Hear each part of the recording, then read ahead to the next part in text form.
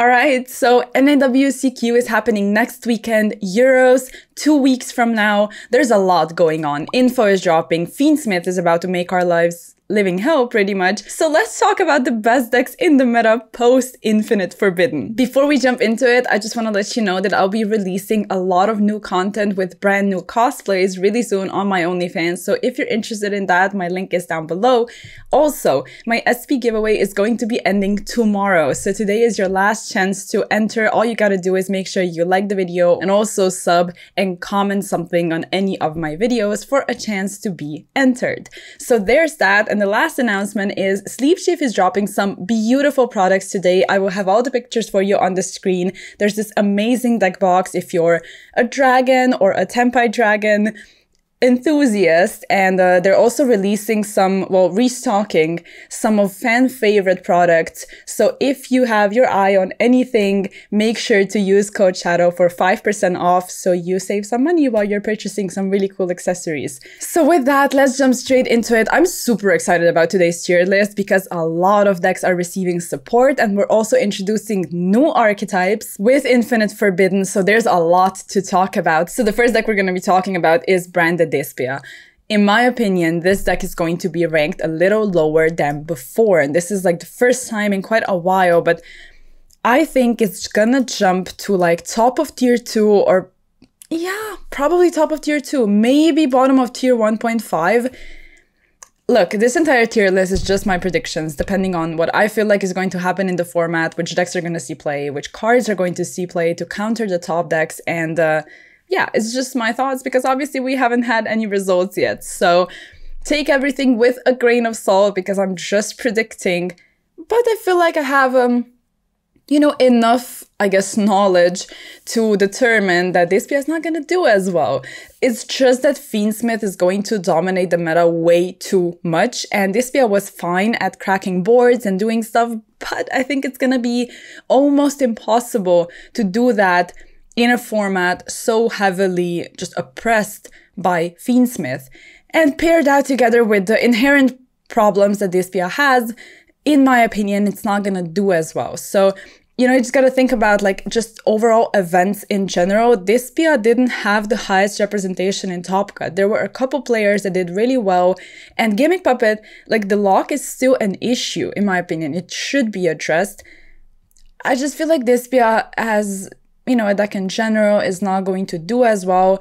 Things are going to change. Let's just put it that way. And we'll talk about some of these changes a little later when we address some other decks. So yes, Despia.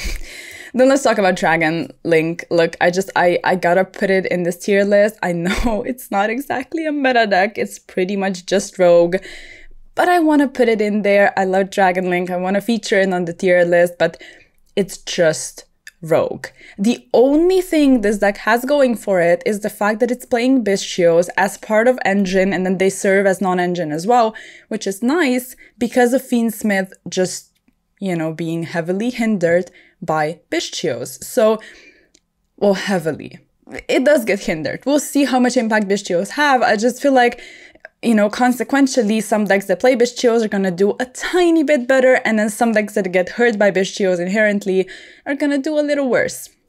So let's talk about Centurion.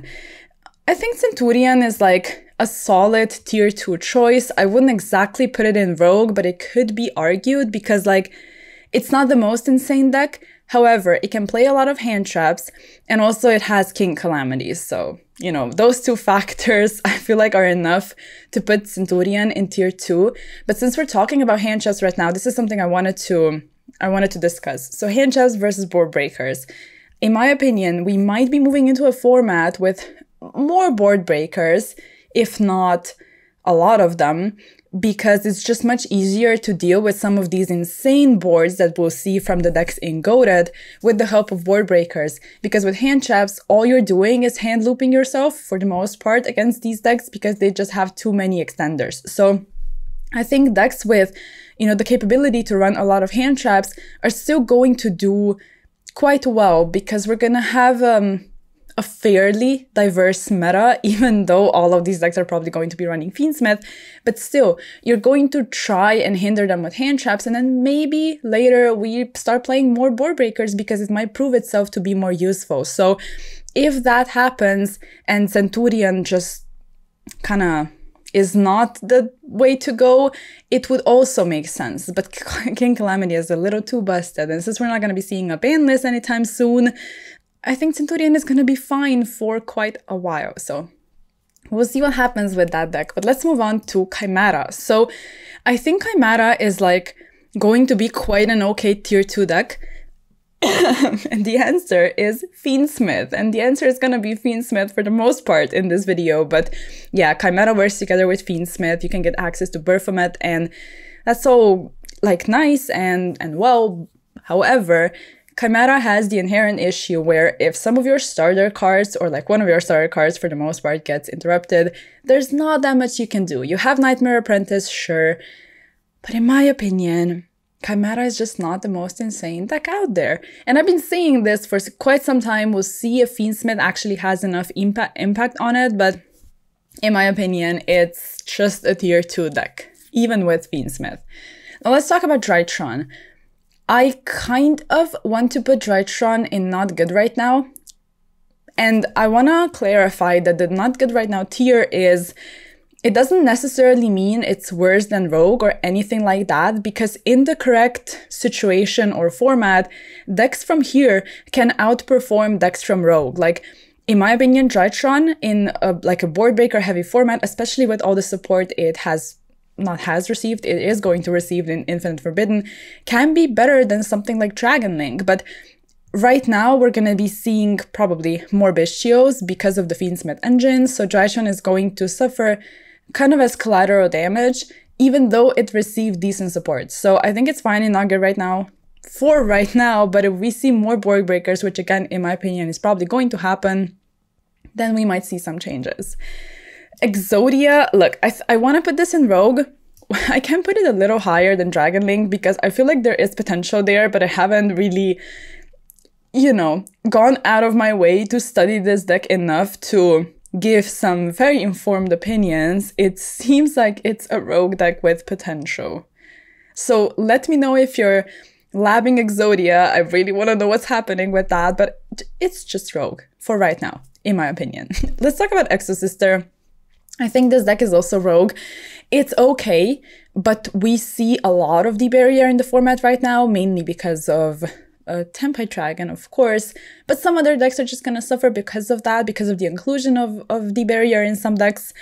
And yes, Exosister is just an XYZ deck. And even though it has Shifter, I don't think that's going to really outweigh the negative impact the barrier can have on the deck. So there's that.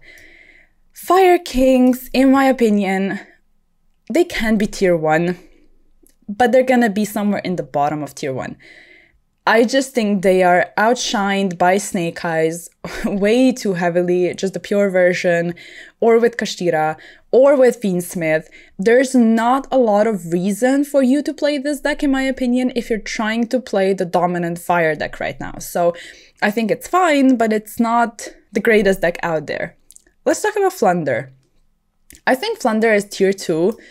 It could possibly go even like below some of these decks because, I don't know, I just feel like Flunder doesn't have enough going for it. It's just literally not powerful enough, in my opinion. And yeah, if we still see a lot of hand traps, of course, those hurt Flunder, even though they have the dodge spell, which dodge is targeting negation, but even still, like, yes, they have Shifter. I don't know. I don't think it's in the greatest spot. It's fine. It can cheese a couple wins just because of Shifter and Harpy's Feather Storm, and sometimes it overwhelms the opponent enough. But I don't know. I think it's fine in tier 2. I wouldn't personally put it higher. Gen X is actually really interesting, in my opinion. I kind of think it has potential, but I also think that in this format right now, it's not really the correct time to... I don't know, I don't want to sound too negative, but I don't think it's the correct time to develop some of these decks and really spend a lot of time to try and make these decks work, because the decks that are going to be placed in Goated and Tier 1 are just way too oppressive and dominant, just like I said before. So yeah, I guess we can put it in not good right now, just to say that there's potential there, but it's gonna be underexplored for right now because people just physically will not have the time to try and make Gen X work if they're trying to play a meta deck for like nationals for NAWCQ, for example. So yeah, I don't know. Let me know what you think about Gen X. Now let's talk about Gimmick Puppet. So I think this deck is actually really interesting. I'm kind of tempted to put it at like top of Tier 2 or perhaps bottom of Tier 1.5. It is consistent at what it does. And it also FTKs, although it doesn't FTK as much as it just, you know, can do combos. Another thing is that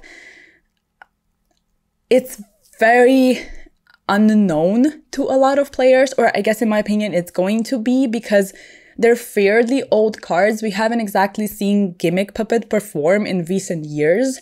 So people might not just have, they might have not enough knowledge. That was weirdly put. People will not have enough knowledge to really counter this deck, to know what it does, to know what to expect. So what I would suggest is just spend a couple hours maybe, or not even that, to learn what the deck does, to try and learn the points of interaction where you have to disrupt it, because I feel like you're going to be able to do that. We still play a lot of hand traps. You're going to be able to stop this deck at least a bit, because it's probably going to be able to play through a couple, like at least one interruption. But learn that, because a lot of results are going to have to do with the fact that people will just not know where to really disrupt Gimmick Puppet. And also, it's underexplored at the moment from people trying to play this deck, because we just haven't really had enough time, or I guess the players that are trying to do really well, they've been trying things with different decks. So I'm not sure they spend like countless hours on Gimmick Puppet. They might have, and they're like the best Gimmick Puppet player ever. But other than that, I don't know. In general, I think this deck is like Tier 2, perhaps bottom of Tier 1.5, because it does have a lot of potential, and you know, naturally it received support, which is really, really important. So yes, I think the deck is solid and it should not be slept on. So Ice Barrier. Let's see if I also have, yes, I do have Sprite on this list. I sort of tend to talk about both these decks in tandem, because I think Ice Barrier, like just with Runic, is probably like top of Rogue. I would say it's not a bad deck. However, it's just not as great as some of these other decks. It's a tiny bit too fragile when it comes to some interruption. However, if you're incorporating Ice Barrier as just an engine in Sprite, I can see that, because I think Sprite is like kind of slept on always. You can always see, you know, encounter like a Sprite top, and it doesn't really surprise you because it has solid cards. Like you have your end board is literally different negates, which there's not a lot of that anymore with the banning of Baron and Savage. And you can incorporate many different engines, not to mention that Ice Barrier works because you can now just go for Toad again, which is kind of nice. So with that, I want to talk about Sprite and, where do I want to play Sprite? I don't know, I low-key think Sprite is not in a bad spot. So, yeah, let's place it next to Chimera. I genuinely believe in Sprite. So yes, there's that. Infernoid is, I don't know, it's in a weird position, just like Tyr. I tend to compare both of these decks because, and also Tritron, I will put both of them in not good right now, actually. And let's put Gen X lower because, you know, it's kind of lower. It's just because it's not the correct format. You have insanely strong engines, and Infernoid can work together with Fiendsmith as well, so we should not forget that. But you don't have enough space to play enough non-engine to stop some other contenders. And I think that's the main issue. However, in the correct format, I genuinely believe in Infernoid as well as Tier Limits. So Kashtira is kind of like just funny at this point. It's just a rogue deck. It is not scary enough, and it does have Shifter. But at that point, I would probably choose Flunder over Kashtira if I'm trying to play a worse Shifter deck. Speaking of Shifter decks, something that I think is very dangerous is Ritual Beasts. Now, I've been saying this for quite a while now, actually, because I genuinely was interested in this deck and took some time and tried to figure it out and kind of learn the combos and attempt to learn some of the interactions, because it's very complicated, but you do want to know where to disrupt this deck, even though it's extremely hard to actually do that because they have extenders.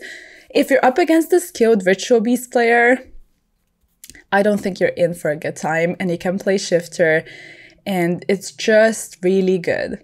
Like, the deck is genuinely a threat, in my opinion. I'm kind of tempted to put it above Branded Dispia, because it has enough space to play non-engine as well, because it has one-card combos. So with that being said, I think this deck is kind of a threat. Let me know what you think if you're a Ritual Beast enthusiast, but I do want to put it in tier 1.5. Now, Labyrinth is kind of in a weird spot because you don't have enough space to fit enough non-engine into, I don't know, justify playing this deck even. It's like, why play it if your trap cards are not going to do enough, at least in my opinion, because of Fiendsmith introducing an Omni Negate with the fusion. What's it called?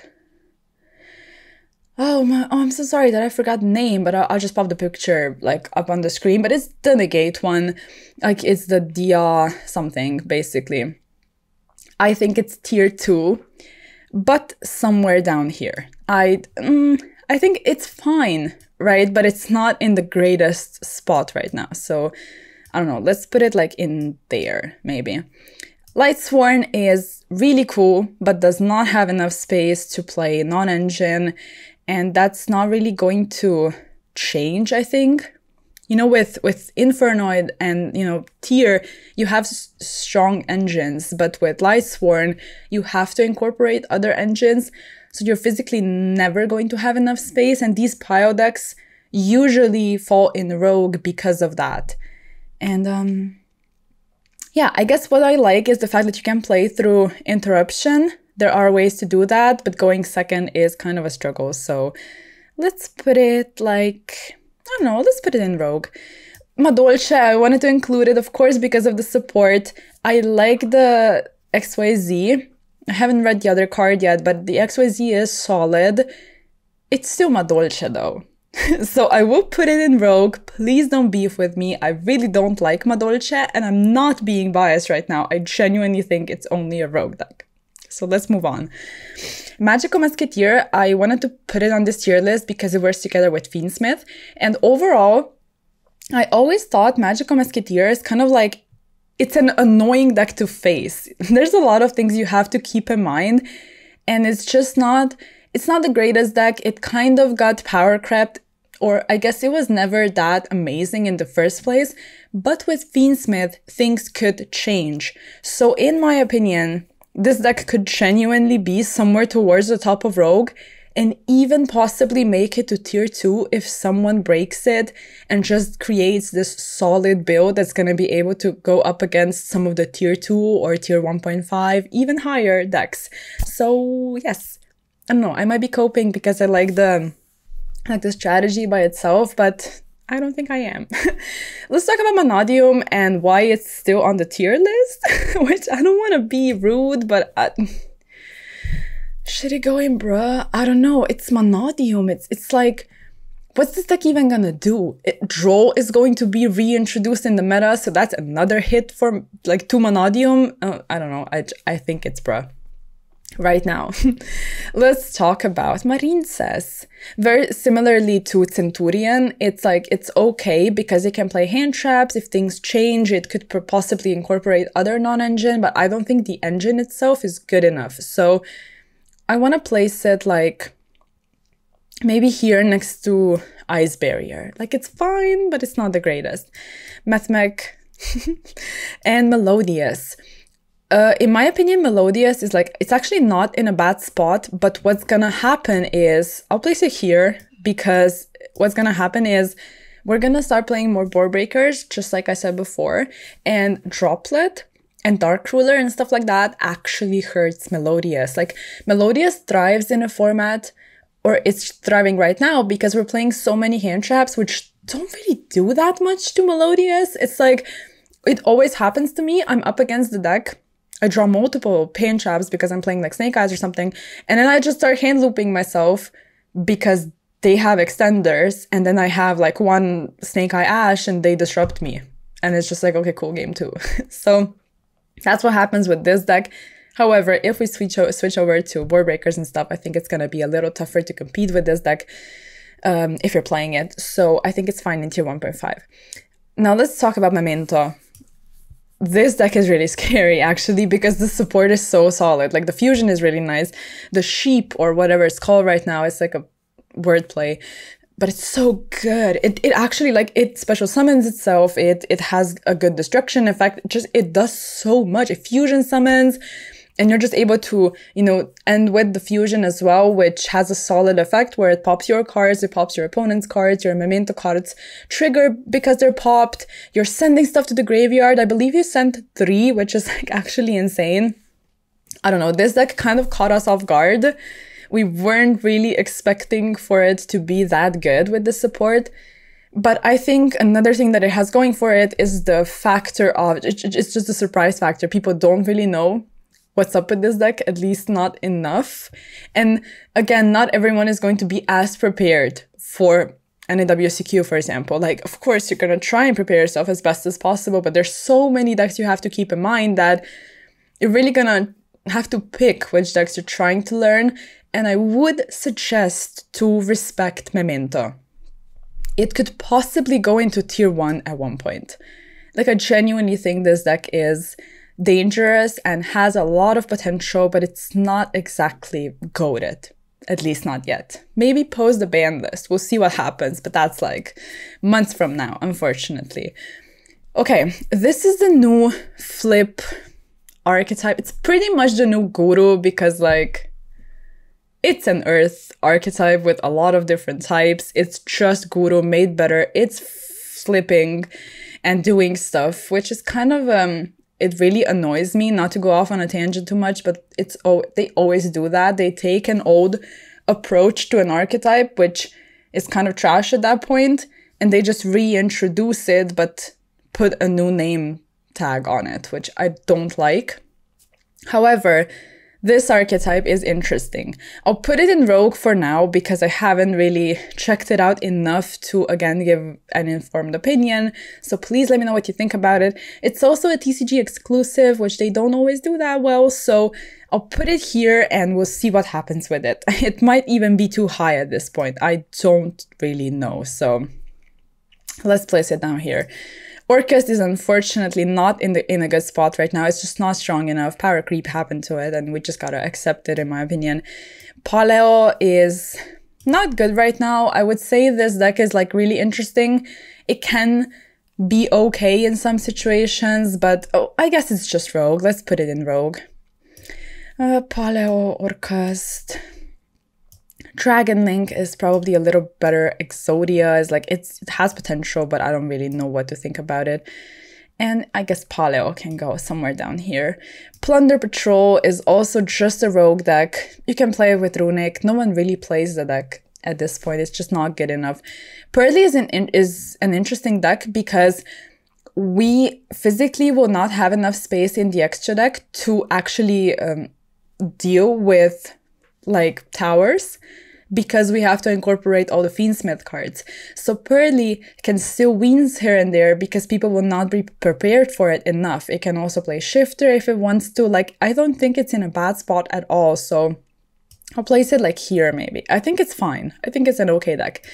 Raid Raptor is not in a great spot. I'll put it in not good right now because a lot of hand traps that we're going to be playing right now is going to hurt this deck too much. It's just collateral damage. Rika is probably tier 1.5 or tier 2. Let's place it here. I believe in Rika. You know, I am European, so I respect it. Then we have Runic Stun, which this one is actually going to suffer because of the Omni Negates from the Fiendsmith archetype, which still I cannot remember the name of. But when you have Omni Negates, that's the best way to counter a stun strategy. So I feel like this is going to kind of slip down to top of Rogue, We'll see if it still does well. I don't think it's a bad deck at all, but the inclusion of the Omni Negate, I think is going to matter quite a lot in this matchup. Then we have Salamangreat, which is like a very solid tier 2 in my opinion. Let's place it here. There's not a negative thing I have to say about Salamangreat. It's just, it's solid. Everything it does is fine. But we'll see if some of these decks, namely like Chimera with Fiendsmith, like overshadows it just because of the Fiendsmith inclusion. I'm interested to see what happens. Then we have Shark, which has a lot of potential, but it's just not in the greatest spot. So I want to place it like maybe somewhere over here. I think this is fine. Look, Rescue Ace with Fiendsmith. You already know I really like Rescue Ace, but I'm gonna be the first one to say it's just the worst fire deck, and that's a fact. Fiendsmith can help it, and it can play the Omni Negate to protect cards from back row removal, which is really important, but it still just breaks, and it's just Rescue Ace, and it really pains me to say that, but I think it's fair to put it in tier 2. I don't think it should be in tier 1.5. It's not consistent enough. It's unfortunately not good enough, so I will place it here. Then we have Sky Striker. It's just really, it's not a great deck, unfortunately. Snake Eyes, of course, has to go in Goated. I didn't go through all the trouble of making different icons for Snake Eyes because I really wanted to just talk about it. We all know it's Goated, and you can play Snake Eyes, Fiendsmith Snake Eyes, or Kashira Snake Eyes, but all of them go into Goated in my opinion. They are just levels above, or I guess you could argue that of course Fiendsmith is better than the other two versions, but they are still either Goated or tier 1.5, or excuse me, tier 1. But with the Fiendsmith stuff, like, I know it's expensive. I know you gotta like sell kidneys to really afford this, which is stupid, but it's the dominant version. Fiendsmith is terrible. It's scary. It is so good. So this deserves to go into Goated. And since we're talking about Goated decks, I think Yubel or Fiendlink or however you want to call it, and of course this is Yubel with Fiendsmith, has got to go in Goated. It's really good. The only downside of it is the fact that it plays some bricks, which is really annoying. But both of these decks are going to be dominating Euros and NAWCQ in my opinion. And yes, that's just the truth. So let's talk about Sword Soul. I don't know, just a fair deck. Let's put it in tier 2. Like Sword Soul is just never a great deck in my opinion. It's fine, but it's too fair. Tempire Dragon can go in tier 1 easily. I kind of want to put this like, let's leave it here. But Tempire Dragon is good. It also receives support in Infinite Forbidden, so there's that. It's not a deck that can easily like win an event, but you can top with it because like in Top Cut, it's gonna be a little different. Everyone's gonna be prepared for you and it's really tough to go first. Now Unchained, in my opinion, is kind of nice. It's pretty much like everything Fiendlink does, like you can also just incorporate Unchained in there and play like a mashup if that's what you want. But if you're an Unchained, like pure Unchained enthusiast, you can still do these combos. It's just not gonna be as explosive. It's gonna be very control Unchained style. If that's what you like, it's fine. You put up enough interruptions, you layer your stuff, you have space for non-engine, so you can do all of that, but it's just not as good as Yubel with the other Fiend stuff. So I think Unchained can go in tier 1.5 or perhaps top of tier 2. I think it's fine like this, maybe. Like this is okay. Gimmick Puppets can maybe be tier 1.5 even. And then the other things can be like that. I think this is fine. Now, Velmonica, I don't know enough about it, so please educate me. But from what I've seen, it's interesting, but it's not the greatest deck. So let's place it somewhere in Rogue and y'all can let me know what you think about it. Then there's Vanquish Soul, which is like an okay Rogue deck in my opinion. It breaks, which is unfortunate, but it also plays Shifter, which is fortunate. And there's also Voiceless Voice, which I always talk trash about Voice's Voice. It's not gonna stop now. I genuinely think this deck is like,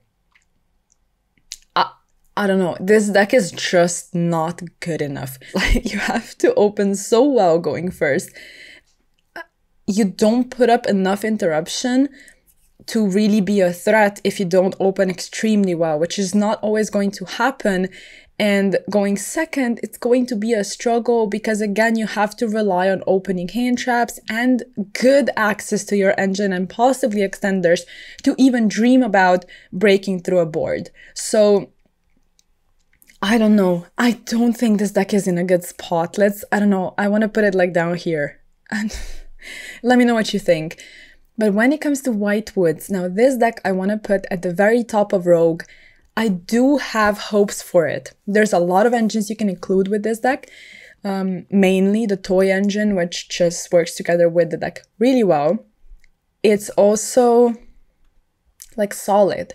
When you read cards, you can tell, especially if you've been playing for some time, you can tell when support is good. You can read the memento cards and know they are good. And you can do the same with White Woods, but it's just that it seems a tiny bit too fair. However, you can probably break it if you, I don't know, just play with the deck long enough and try things out and not be afraid to incorporate different engines and try to make it work. So I want to put it at the very top of Rogue just to say that it can easily go into tier 2. It just needs the correct group of people to really dedicate their time and efforts to try and make this deck work. So I have hopes for this deck. It's just unfortunate that it got introduced in a format that is heavily oppressed by some really unhealthy strategies. So if we erased like Goated and some of these decks up here, I think decks like Memento and Ritual Beast and White Woods and all of that can just fight it out and it would actually be really fun. Of course, they don't care about us having fun, so this is not a format we are in, but maybe in a couple months, post a ban list, decks like White Woods could actually be kind of successful. So yes, I think that's pretty much going to be it. I'm quite satisfied with this tier list. I believe this is kind of what things are looking like right now. These are the decks you have to be most prepared for, and some of the tier 1.5 decks could easily be tier 1 with the correct person piloting the deck. But then you kind of have to be prepared for like 10 other decks in tier 2 because you're probably going to face them in Swiss if you're playing any of the 2 big events coming up. So hope you enjoyed this video, and please share your thoughts in the comments. I would love to chat with you about the format and about things to come, and also make sure you interact with the videos, like, sub, and do all of that so you can still be entered into the SP giveaway, which is ending tomorrow. So in tomorrow's video, I will be announcing a winner. So good luck to you. And of course, thank you for watching, and I will catch you in the next one. Bye!